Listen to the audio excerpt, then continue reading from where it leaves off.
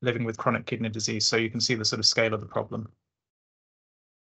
In terms of optimizing and identifying chronic kidney disease, just to give you some background, CKD, as many of you may be aware, is a reduction in kidney function or damage, and it's sustained over a sort of 3-month period. I've just highlighted a few bits on this slide to focus on. What you'll get a flavour of through this talk is a strong focus on urine, on albuminuria, and that being really a very common marker of kidney damage. CKD in itself is a very high risk condition for cardiovascular disease and is an independent risk factor for that. It's much more prevalent in people with diabetes, particularly type 2 diabetes that we see a lot of in primary care, and people with hypertension. That probably accounts for about 2/3 of people with CKD.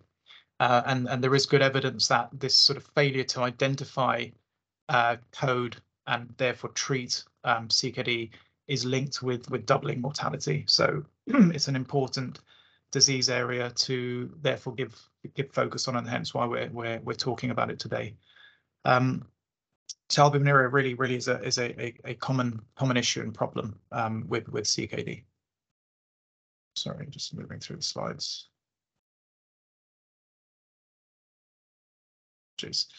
So this links through to some of our aims and objectives.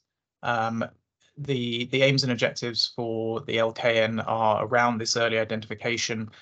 There's a strong focus on coding, and that links through to management, which you'll hear Dr. Shaw talk about later, particularly SGLT2 prescribing, as well as all the other management that should be happening around sort of statins, blood pressure control, and so forth. And again, just to go back to what I alluded to earlier around the issues with urine tests, what this slide is showing, and it's from data that's a few years old, but hasn't really changed very much over the years from the National CKD audit, is just how good we are at, or how much better we are, I should say, at doing blood tests versus urine tests. So what you're seeing here are that for people with diabetes, for example, the graphic at the sort of top left is how many of those people would be having blood tests done.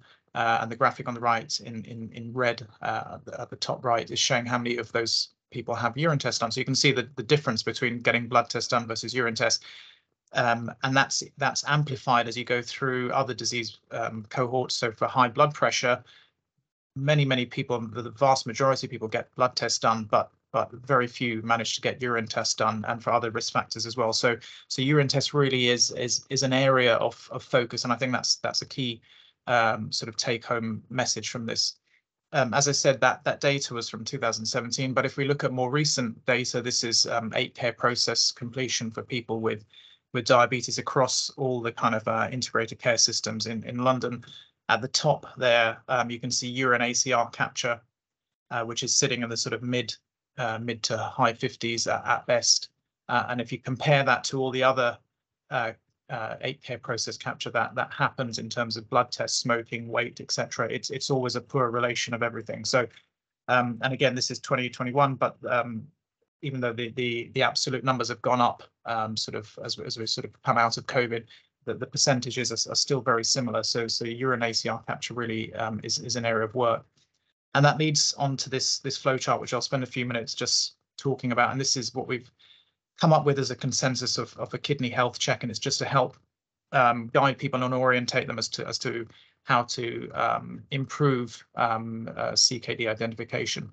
So kidney health check is a combination, and that's a really crucial word here. It's a combination of both a GFR or estimated GFR and the urine albumin creatinine ratio test.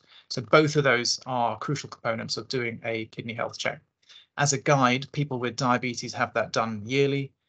People with hypertension every couple of years, so every sort of 1 to 5 years we've set as a barometer. And what we've done here is put urine ACR at the forefront. So that's the first entry point into this pathway. And if you look at the kind of boxes at the top, you can see the urine ACR either being less than 3 to 70, or more than 70. And that then directs as to where you'd go next. So if we just sort of follow the flowchart through, if someone's urine ACR is less than 3, that would be defined as being okay. And then based on their blood test, you'd either define them as having CKD or CKD stage 3 and beyond if their GFR was less than 60, or CKD 1 or 2 if the GFR was greater than 60.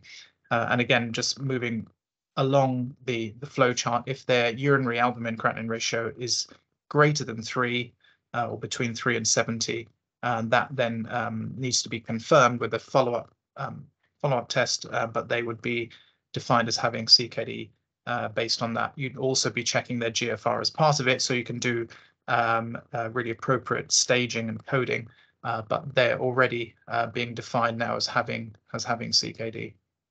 That initial urinary ACR test could be done at any time. I tend to do it as a random test initially with people. It's quite difficult to get, sort of ideally first morning test done. That should be, if you're confirming a diagnosis, it's good practice to then follow that up with a first or early morning urine ACR, but the initial test could be done randomly at any time. If the urine ACR is higher, is a higher value, usually above 70, then you don't need to confirm that that value. It's only if they're in that sort of mid-range of 3 to 70. And then that leads on to the box at the bottom, which is really all the sort of nuts and bolts of what happens within this kidney health check then. So a lot of it is then informing someone that they've got chronic kidney disease. What is that? What's sort of happening to their kidneys? What does it mean? For those of you not familiar, there is something called the kidney failure risk equation, which is advocated by NICE now, and you can find it on the links, or just even by just Googling it. And it's a really useful way of putting across to someone what their risks are of kidney failure and subsequent kidney damage and so forth. And the number is usually set at values above 5% of being sort of significant and warranting onward referral to specialist services. So that's something that we're used to within primary care, of quantifying and talking about risks, whether that's with Q risk and so forth. So this kind of links in with that. And then there's a bit of here around coding, which I'll expand on shortly. But it's making sure that once you've defined someone as having CKD, they're then being coded and put onto the register so that they can then be managed, treatment given, and crucially followed up. So discussing their metrics, their numbers with someone with CKD is incredibly important, so that you're telling them what their ACR means, what their GFR means, perhaps looking at trends with them and so forth. And this is the sort of conversations that hopefully will be happening within sort of primary care environments. It's not all about prescribing. There is also a lot to do with weight management, smoking cessation, and so forth. But that really sort of sets out the CKD early identification sort of pathway. Moving now onto coding. As with CKD identification not happening, there are huge issues around the coding.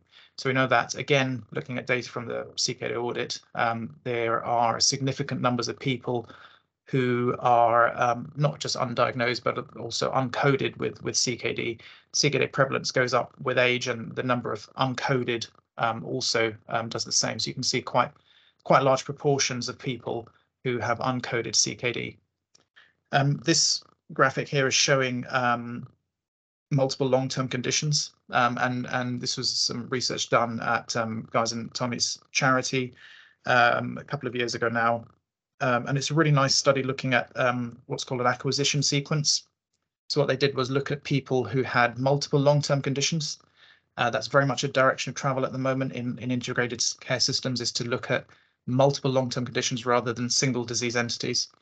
And what you see here in blue is diabetes. So diabetes is very well represented, and it's thought of as a gateway condition to other long-term conditions. So if you think of long-term conditions as a shopping basket analogy, diabetes is usually the first disease you pick up and first one you put in your shopping basket as you then progress through life and pick up other disease processes. But you can see in green how common chronic kidney disease is and how intrinsically linked it is to diabetes there. So CKD is a very common long-term condition, and this is on a background of poor identification and poor coding, and yet it's still showing up so prominently here. So I think that's that hopefully highlights a little bit of the issues. And once the coding happens, this is just showing some RAG rating and things that can be done. And I've just highlighted my practice here.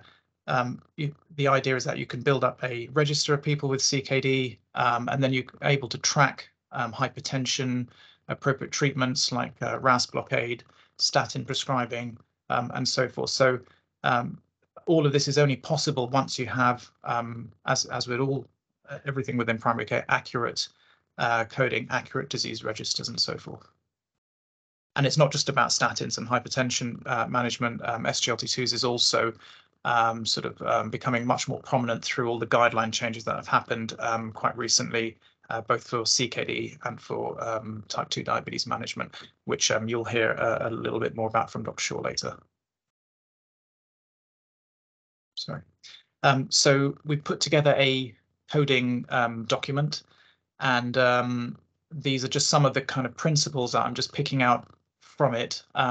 So what we've advocated in the coding document is that coding should include both the eGFR and urine ACR values relevant to that CKD detection. So what does that mean? That means that higher level coding, such as saying coding someone with chronic renal impairment or chronic kidney disease, we should kind of avoid that coding. Because that doesn't really tell you enough about that person. It doesn't tell you what stage they're at. It doesn't tell you their progression. It doesn't tell you enough. It doesn't give you enough information that's quite relevant now, related to prescribing, related to disease progression, related to how often we should be seeing and checking them, etc. So that high level coding should be avoided, and we should be using coding relative to their GFR and ACR. So that's an important sort of take home message. Where you do have some nomenclature like diabetic nephropathy that exists, and that's appropriate to a specific disease type, that's fine to use that kind of coding, but it should still include blood and urine values relevant to that diagnosis. So if you're going to use coding like diabetic nephropathy, that's completely fine, but don't forget that coding should still be in there related to someone's GFR and ACR values. Sorry, apologies, just waiting for the slides to change.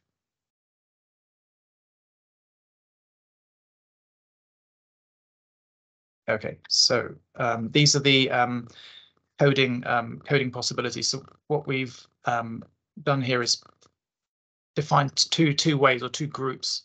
These are sort of two different ways and systems of coding. So looking at the left here, you've got all those ACR categories, 0 to 3, 3 to 30, and greater than 30. Group 1 just defines each category as either A1, 2, 3, and Group 2 might be more common sort of coding that people might be more familiar with. So probably in a lot of primary care environments, the sort of coding that you'd see would be related to either no codes or words like microbinuria. And what we're trying to do is move on from code Group 2 to code Group 1. If we look at people's GFRs, again here you've got different categories of GFRs, and again the coding that you might be more familiar with might be saying CKD stage 1, 2, 3, 4, 5. But what we're advocating is coding Group 1, which uses these G codes and A codes, and I'll show you now how that kind of works. So it's probably easier to look at a patient example. So if we take a patient and let's assume they've got type 2 diabetes and hypertension. They've had their routine bloods and urine test done, and their GFR has come back as 74, and the ACR has come back as 5.5, just as an example. So looking at their GFR, it's 74, so therefore they're in the 60 to 90 category. You could code them as CKD stage 2, but what we're saying is to use that G2. So they're in the G2 category here because their GFR's between 60 to 90. Their ACR is 5.5, so they're in that 3 to 30 category. So now we're going to say that they are A2, so they're in that sort of second group there. Again, old coding would have said CKD stage 2 and microbinuria. Those are two separate codes, SNOMED codes that need to be put in.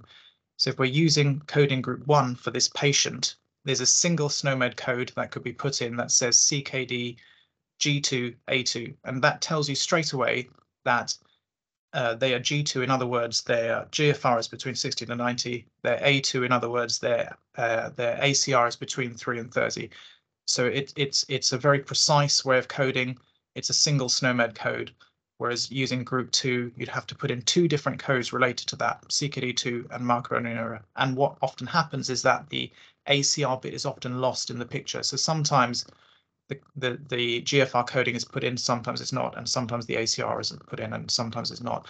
So coding using group 1, we think, does provide that granularity. It aligns very well with all the guidance that's out there, whether that's the KDIGO guidance, whether that's NICE guidance, and it provides this single code which is much easier to put in. It also aligns to frequency of testing, and you can see that on the graphic on the right.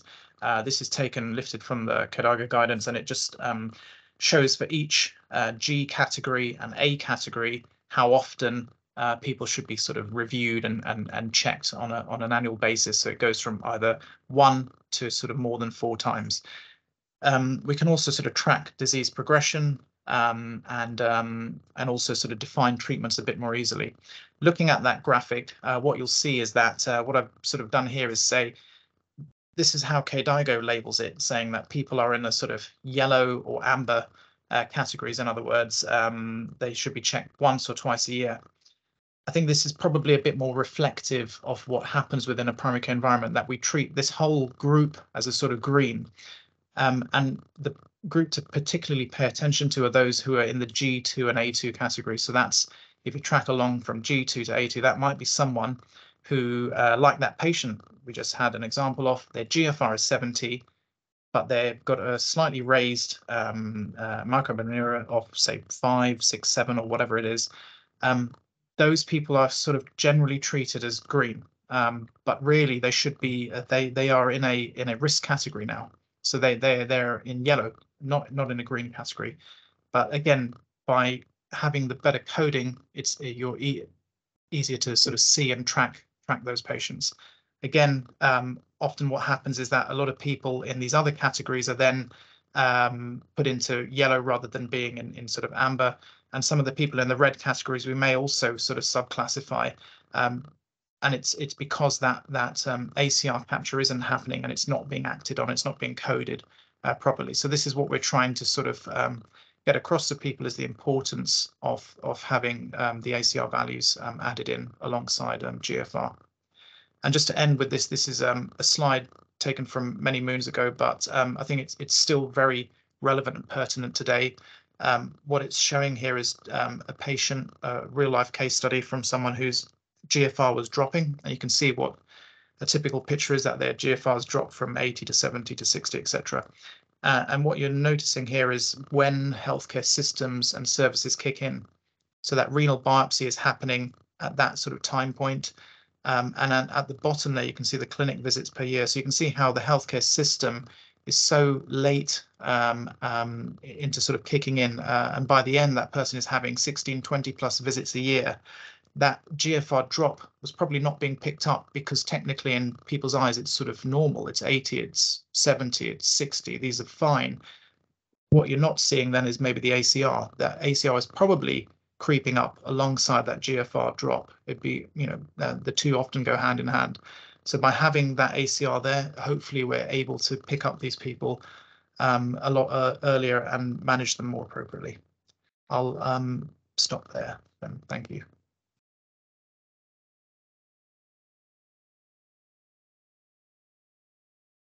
Thank you very much, Neel. That's great. And I'm just going to hand over to Kat, who's going to be telling us 3 actions within 3 months to save lives. Thank you very much. Thanks, Kieran, and thanks, Neel, and hello, everybody. So, as it's already been said, my name is Cat Shaw. I'm a kidney consultant at King's College Hospital, and I'm just going to spend the next few moments talking a little bit more about the care pathways and medication pathways that we've been thinking about in terms of chronic kidney disease progression prevention. Next slide, please. So I thought just for a moment, it's a good opportunity just to sit and reflect about what the backbone to CKD care has been, and it's been the same for a long time, hasn't it? So we've for a long time known about the risk of diabetes and the risk of hypertension in terms of progression of end-stage kidney disease, and also the cardiovascular risk. And for a long time, RAAS blockade has been the backbone and evidence-based backbone of our management strategies. And then there hasn't been anything else new that's been demonstrated from an evidence base to really potentially influence the outcomes that we're interested in terms of cardiovascular risk and the risk of progression to end stage over that last 20 years or so. And next slide, please. But clearly that territory has now changed with the advent in the evidence base around about SGLT2 inhibitors in chronic kidney disease. Now, I know a lot of people on this call will be very familiar with these medications already, and certainly from a diabetes management perspective, but there are two pivotal trials over the last few years to just think about, and we've already seen this slide just pop up in Neel's slide deck as well, thinking about the evidence base for SGLT2s in chronic kidney disease. And so first of all, we have Credence, and looking at the primary outcome here, it was doubling of serum creatinine or progression to end-stage kidney disease or death due to cardiovascular or kidney disease. And it was a large multinational randomized controlled trial looking at canagliflozin in patients with type 2 diabetes and albuminuric kidney disease. And it's absolutely, when you take a look at the data, it's really quite astounding, isn't it? You see this relative risk reduction that's really significant, a hazard ratio of 0.7 for treatment. That's a relative risk reduction of 30% for the primary outcome. And looking at the numbers needed to treat to avoid one primary outcome, only 21. And this is really quite phenomenal in terms of change in practice for us. Next slide, please. And then the natural question is, does that improvement in outcomes potentially only relate to those with type 2 diabetes and kidney disease? And so this is where DAPA-CKD came in, and they recruited people with diabetes and without diabetes who had proteinuric kidney disease, so this increased albumin leak into the urine. And here we can see again, just in the middle of the slide, you can see the primary outcome is that composite of kidney and cardiovascular outcomes again, and you can see this striking difference between the treatment group. This time it was dapagliflozin rather than canagliflozin compared to those that weren't treated with the active agent. And again, this is a relative risk reduction of about 30%. So it's really a stop moment for us all in terms of thinking about general chronic kidney disease care and an opportunity for us to think about how we can do things better. Next slide, please. And so in terms of thinking about the London Kidney Network, so as part of the Preventing Progression work stream, we've had a subgroup that's been focused thinking really about the clinical pathways around about these medications. And so our thought process was, can we use the advent of these SGLT2 inhibitors with this evidence base to help try and lever improvement across the entire CKD pathway? And you've already heard from Neel about looking to try and identify people in primary care who are at risk early in terms of thinking about their GFRs and albuminuria testing. And the objectives for our subgroup, and this was a multidisciplinary team of kidney doctors and primary care and people with expertise in diabetes and pharmacy, so lots of different types of people. And our key objectives were to develop and implement a clinical pathway to support across the entire healthcare pathway, so primary and secondary care, in the appropriate prescription of SGLT2 inhibitors, looking at these two populations, so those with type 2 diabetes and chronic kidney disease, and then the other second population, looking at those with CKD and albuminuria, but without type 2 diabetes. And the primary outcome that we're looking at to start off with is a process measure. It's looking at the increase in prescription of these medications in primary and secondary care. And the process measure is a surrogate for quality of care because it means that we're identifying these people, we're testing them, we're getting them onto the evidence-based medications. And also then we want to make sure that we're lining up in the future to get the longer, more medium-term outcomes, which obviously we're really interested in, which is a reduction in cardiovascular events and reduction in incident rates of end-stage kidney disease. And from the trial data, you're looking at about 3 to 5 years and beyond to try and measure those impacts. Thanks. Next slide, please.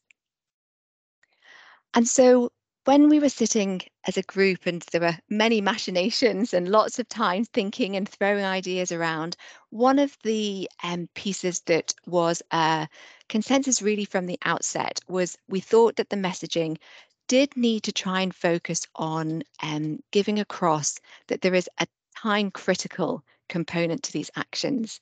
I think that we could probably all imagine or reflect on practice that we've been involved in or seen, where perhaps an ACE inhibitor started and then 6 months later we up titrate the dose a little bit. And really what we are saying is that it needs to be quicker than that. We need to be more proactive than that. And we need to help support and design systems in our clinical care pathways that enable us to get patients rapidly onto the medications that we know are going to try and help protect their health. And then, so within that came along the lines of the 3 key actions within 3 months. And we started to think about the triggers. And so Neel has already elucidated these in terms of albuminuria. Clearly type 2 diabetes is a trigger, and also heart failure. For the purpose of today, I won't talk any more about heart failure. We're going to just focus on the purely kidney specific triggers. Next slide, please. And so then we have 3 within 3. We have 3 key actions within 3 months to help save people's lives. And if we start with the first patient population, so those with type 2 diabetes and chronic kidney disease, and you can see that there are 3 actions across 3 months. Action 1, either initiate or maximize the intensity of the RAAS blockade. And so we're looking to start an ACE inhibitor or ARB, and then to try titrate within that first month to the maximum tolerated licensed dose.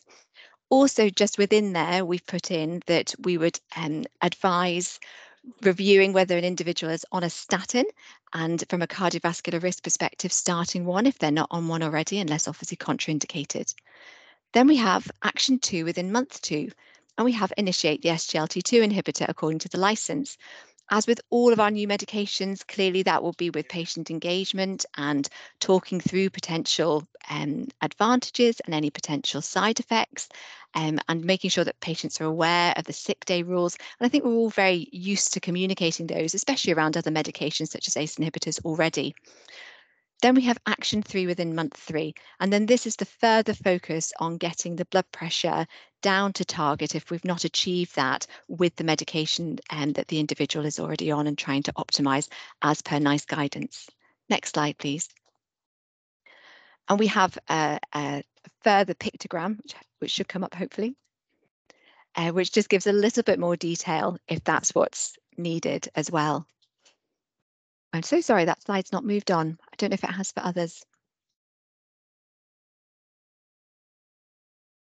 Perfect. Thank you so much. Sorry, a little bit of delay. So as you can see, there's a slightly more detailed pictogram across the 3 themes, so the month 1, month 2, and month 3 thematics. And it has also the relevant links to the NICE guidance and other guidance, including the UK Kidney Association guidelines around SGLT2s for people to look at if they need it. Next slide, please. And then we have, again, 3 within 3. 3 key actions within 3 months to save lives. And this is in the second cohort of our population, those without type 2 diabetes, but do have kidney disease with albuminuria. And you'll see here that there's a minor difference in terms of the urine ACR starting point, so 22.6 milligrams per millimole. But in terms of the actions, they're exactly the same. It's action 1, RAAS blockade and a statin. It's action 2 in month 2, looking at the SGLT2 inhibitor within its license. And it's action 3, month 3, in terms of further optimization of blood pressure targets. Next slide, please. And following on will be, again, just a slightly expanded pictogram. And again, it's very similar to those with type 2 diabetes. What I should say is there's certain subgroups of patients that are currently excluded from the evidence base, and that's those with autosomal dominant polycystic kidney disease, or who are on immune therapy directly for their renal disease, or renal transplant patients. But clearly those patients as well will be sitting in secondary care, the vast majority of them. So we're always here to help advise for any of the patient populations. Next slide, please. And so we spent a lot of time thinking hard about the messaging and thinking about the package, which obviously is really important. But what we're all interested in is actually getting these medications to people. It's affecting the change. It's demonstrating that we are supporting the patients who are at risk of chronic kidney disease and making sure that they're treated in a timely and optimized fashion. And so the London Kidney Network is working across all of the areas in our region. And it's really interesting actually learning about how different at the different stages people are at across the different ICSs already, in terms of their CKD pathways, in terms of their infrastructures, in terms of their informatics. And And so there's always that balance, isn't there, in terms of what can be done at a big level, at a kind of broad regional level, and then also enabling local nuance and local innovation. And so the LKN is interdigitated across all of the different ICSs and helping embed the LKN pathways and helping the various teams work together in terms of delivering the optimization pathways and therapies. So we can talk more about that and the detail if people are interested, obviously, in the chat afterwards. But for now, I'll stop and I will hand on over to Jo. Thanks, everyone.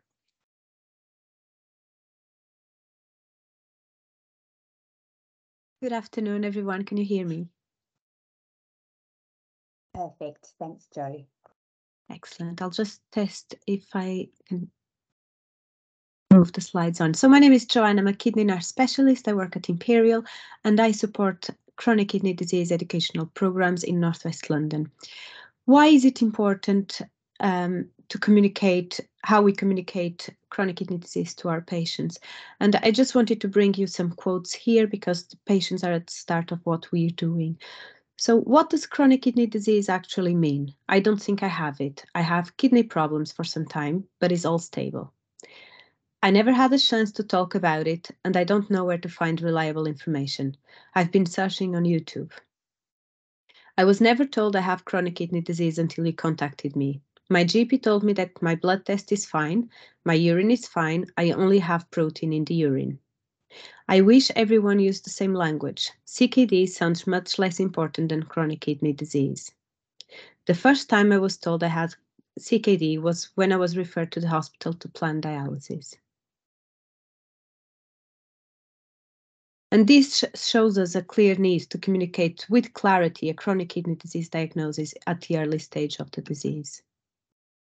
So how do we explain CKD diagnosis? And since we're doing this 3 within 3, I'm trying to do this also in 3 steps. And the first and most important step I would suggest is to be clear with the diagnosis. And we should use the right words and say you have chronic kidney disease and avoid perhaps saying, oh, the kidneys are not working so well. That's also important, but we need to label it and make the statement clear. Of course, this is then going to take us to what does that mean? And it means the kidneys are not working as well as they should, and or it means the kidneys are damaged and leaking protein in the urine. So what to expect? Often when I have these conversations with patients, they said, oh, nurse, I don't think I do it because I feel fine. And I think it's important to explain that this is a silent disease, which means no symptoms are expected in the early stages. In most cases, does not represent an immediate threat, but it comes with an increased risk of cardiovascular and renal events. In other words, the risk of having heart attacks, strokes, and needing dialysis or transplant in the future. But luckily, only a small number of patients reach this level. It's then important to explain that CKD can progress, in other words, get worse over months and years, but good monitoring and management is key to reduce the speed of the progression and sometimes prevent progression. And this is really important because if we explain the purpose to the patients, then we have engagement. So how do we then explain test results on ongoing reviews after they've been diagnosed? And again, I'll just flag here 3 steps. One is to let's focus on eGFR and perhaps avoid using ureas and creatinines because one's trend up, the other one's trend down. So I think it's consistently we should use eGFR and refer to it as a kidney number or kidney percentage. Then we explain that UACR shows us protein leak and healthy kidneys don't leak protein in the urine because I don't think this message is going across quite well. And probably the most important step then is it getting worse over the years? And this is a graph that I use when I do patient education sessions with patients and say, you know, the actual number isolated tell us very little. And what's much more useful is for you to try and understand, you know, in the last 5 years, has your function been the same or has it gone worse? And if we look at the graph, for example, if we look at Mr. Orange, 5 years down the line, his function has barely declined. So is stable, and stable means that he still has chronic kidney disease, but is not getting worse. Stable doesn't mean he doesn't have the disease. And this is something that sometimes is a message confused. Whilst Mrs. Blue is in a bit more trouble. So, and Mrs. Blue probably represents a lot of patients that we see in clinic. So the next question takes us to what can we do to alter this graph line? And before I go into that, I just wanted to bring this case study. That's a patient that I saw in clinic for some reflection. So this is a 77-year-old man, chronic kidney disease, ischemic heart disease with previous MI, hypertension, diabetic. I printed his GFR, and usually what I do is I print it and then I start drawing lines with the patient. So first line that I drew was this blue line and say, you know, this is getting worse for a couple of years, but then we've noticed that something changed. And I was having a discussion with the patient and tried to understand what happened then. And we had a look at the notes and realized this is when the ACE and SGLT2 were started and optimized. And I think, you know, just to bring this again to the discussion and to reflect, I think with this whole campaign is, can we try to achieve this kind of results with early intervention in much earlier stages? So we drawing these graphs with the patients and say, you know, the line is going down, what can we do? And we need to also be clear on how we communicate treatments, because sometimes patients say, you know, I don't take any treatment for CKD. So I just think we need to be clear that ACE and ARBs and SGLT2s are actually CKD treatments that protect the kidneys and the heart. Advise against NSAIDs and discuss sick day rules. When I explain to patients at the very beginning, we explain that CKD means there is an increased cardiovascular risk. And so I always tell the patient that we're not just avoiding dialysis, we need to make sure that we prevent heart attacks because that's a killer. And we need to do everything we can to reduce this risk that everyone in the population has, but because you have kidney disease, this is increased in you. So it's important to discuss lifestyle changes.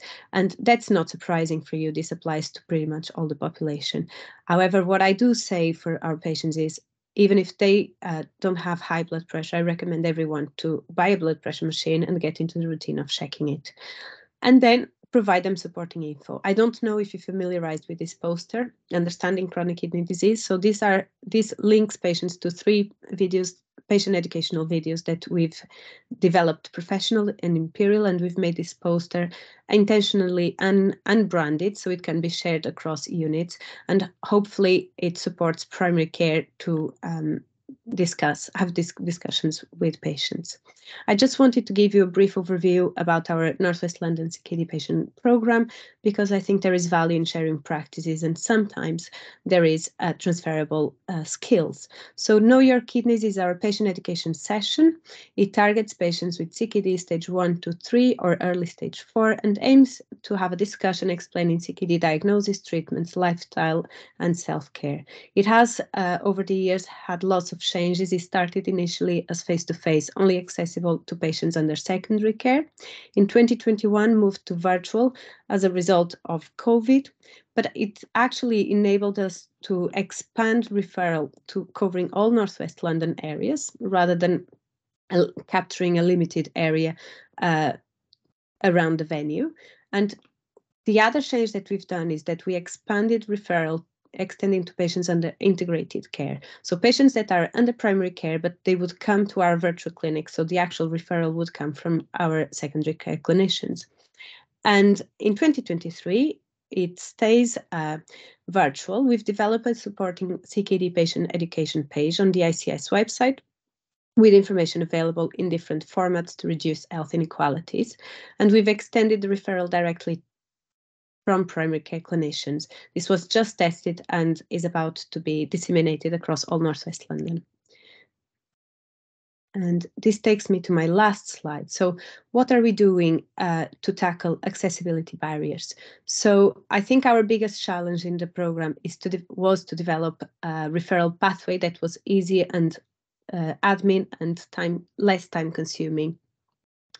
And getting to the point where we have an easy referral standard text facilitates access to a greater number of patients and removes geographical barriers.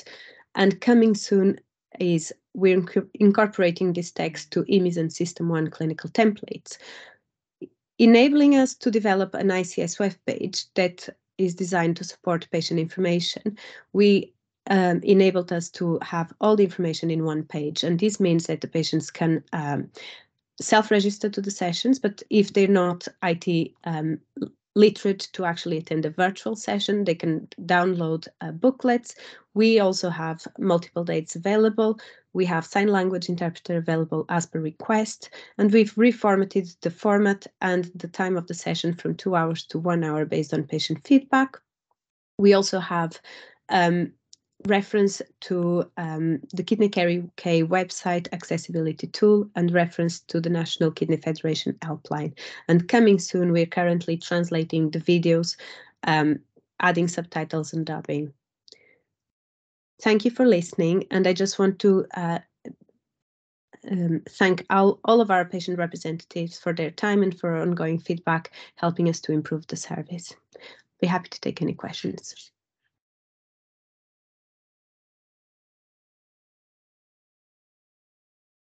Great, so I think that's fantastic. We'll have hopefully lots of times for questions. We're going to move on to the moderated Q&A session with Pauline to grill us. We've had some lovely questions, and thank you to our audience. I wish we could see all your faces, because that's what we would like. But anyway, we've got some really interesting questions, and so I will start by, look, there's a really good question here. What's the difference between ACR and PCR? I don't mind who wants to take that, but yeah, something that probably even nephrologists get kind of a little bit confused about. What should we be testing? Kieran. Yes, okay, shall I chip in? So basically, they're kind of essentially the same thing. So ACR is an albumin creatinine ratio, and PCR is protein creatinine ratio. And in our patients, most of the protein in the protein creatinine ratio is albumin, probably about 70% of it. So on the back of an envelope calculation, you could kind of think of a PCR of 50 is the equivalent of an ACR of 30 to 40. Now, it's not the same for every patient, but that's the kind of ballpark figure that we think of. So a PCR of 100 is the equivalent of an ACR of 70. It's not quite that, but that's kind of. ACRs are more accurate at earlier levels of proteinuria, and so we should be doing ACR testing. ACR testing is a bit more expensive than PCR testing, and particularly for people with diabetes, we should be doing ACR testing because it's a much better validated and can really detect the earlier levels of albuminuria that PCRs can't detect. So on the whole, I would like to have people doing ACR testing. ACRs, definitely, before PCRs. Only when you get up to the really high levels of proteinuria do we convert to the PCRs. And Neel, there's a question here, if I can ask you. There's quite a few questions around this about when to retest. So if your ACR is at the lower level, do you advise waiting for a period of time before doing the early morning confirmatory ACR? And what if they have an intercurrent urine infection that's causing the albuminuria? If you can just tackle both of those. Sure. So as with a lot of kind of things within primary care, when you're diagnosing, there's often a need for sort of repetition to confirm. So NICE kind of advocates repeating the ACR within 3 months. It doesn't sort of define a date by which it's done, but that gives you a ballpark figure. And the reason is, as you said, there may be some other reason for a raised ACR. There's often also a lot of variability with an ACR. So where you've got ACR values that are maybe 4 or 5, that can be repeated and come back as normal. There may be an intercurrent illness, a UTI that needs treating, etc. So it's the same analogy for, if you're diagnosing diabetes and the HbA1c comes back as on the borderline, and they're asymptomatic, you would repeat it. So it's the same sort of principles there. So within 3 months, ideally. Perfect. Within 3 months. That's really clear. Thank you. I've got a sort of case history shared here by one of our audience. He's a mid-50s South Asian, well controlled, blood pressure as well, controlled on an ARB, indifferent glycemic control. He's type 2 diabetes and he's on statin antiplatelet candesartan, already on an SGLT2 with a sort of fairly well preserved EGFR at 88, but his ACR remains high at around 50. What should he be doing, or what should his GP be telling him to do, Kat? It's all looking well. You've done all the great steps already. It just makes sure that ACE or ARB is maximised, and obviously you already got him on the SGLT2 inhibitor. I think obviously ongoing monitoring is really important, and all the other simple things around about avoiding potential nephrotoxins. And I think just vitally, you might have said it in the case history, I might have missed it, sorry, making sure that the blood pressure is down to target, because I think that can be quite difficult to achieve, can't it? But it sounds like he's maximised at the moment, and as long as we're happy there's nothing else going on and there's no hematuria as well, then I think you have to sit tight and continue to monitor. I don't know if anybody would do anything else. I'm just wondering, not for really conversation. There are some newer agents coming out. They're not yet really as yet, but we'll be updating guidelines soon with some of the aldosterone receptor antagonists. Finerenone is a potential add-on if people's have a CKD, diabetes, and ongoing albuminuria. So on to the next question. Do we tell our patients their end-stage kidney failure risk? Answer from anyone who does discuss this with their patients, please. Kieran? So I do discuss it with some of my patients, particularly to reassure them. Often coming to see a kidney doctor is very, very scary, and they worry, gosh, they're going to be on dialysis next week, and this is the end of things. And actually, I say, look, particularly with more elderly people with slightly more advanced CKD, that they think that they're going to be on dialysis, and actually say, look, in 5 years' time, the chances of you having end-stage renal failure is 5%, 8%, and people find that very reassuring. And so I often use the kidney failure risk equation in those circumstances to really reassure patients and really say, look, this is about trying to keep you healthy generally, trying to keep your heart healthy, trying to keep you well, rather than necessarily saying we're going to have to give you dialysis. Kat's nodding in violent agreement with you. I was just going to say, I think it's such a nice tool as well. It's such a good visual aid. It's really well designed, and so people can use it for themselves as well. And I think again, it just highlights right at the centre that the UACR is pivotal in terms of thinking about that risk, and so it just again incorporates that into the language both for the clinician and for the person involved. Brilliant, thank you. And a question for Linda, if she doesn't mind coming on to the screen. Someone's saying they're taken aback by these really important prognostic challenges because of coding and cleaning the house. It's a huge task for our GPs to try and find all these patients, clean up the database. Is there any tools or anything that we've got to help GPs, Linda? Most definitely. Thank you, Pauline. So as part of our Pan-London prevention work within the LKN, what we are working on is producing a resource package that we'll be sharing across London and beyond, if anyone would like to access it. So what it will contain is tools that will support primary care and patients in terms of early identification and optimization of management of CKD. So that could be things such as searches, templates, signposting to patient leaflets, and so on. So yes. That's Thanks. Lovely. Thanks very much.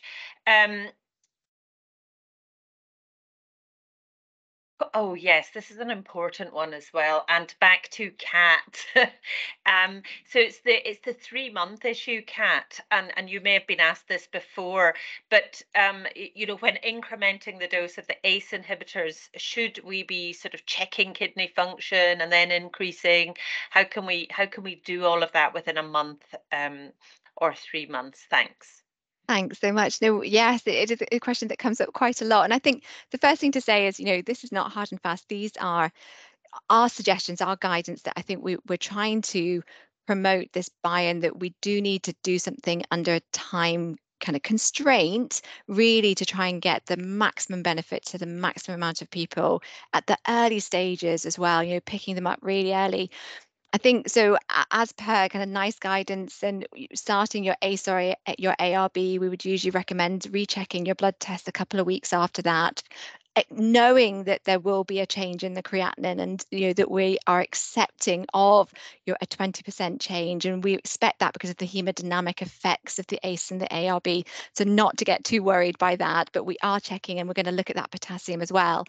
I think, you know, what we are also trying to promote, and again, this is a bit of a step shift for a lot of people, is not necessarily starting at these doses of 1.25 milligrams of Ramapil, but, you know, thinking it's okay, we can start at 5 milligrams. This patient is hypertensive, they've got proteinuria, and actually the evidence base for the cardiovascular and renal benefits sit at the higher doses of the ACE and the ARB.